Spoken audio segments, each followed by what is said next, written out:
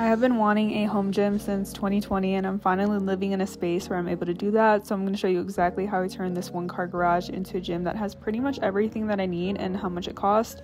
Starting off the mirrors, I ended up getting those at Home Depot. I got 4 36x40 polished edge bath mirrors, which cost $450, which is including the J-mold that I needed to hold them in place. I got the hex lights off Amazon for $146, and it just brightened up the space so much. The cable machine at the time of purchase was $23.60 from Titan, and it just fit in the space perfectly. The glute bench was $285, which is on the pricier side for what it is in my opinion, but it is something that I'll be using every single leg day.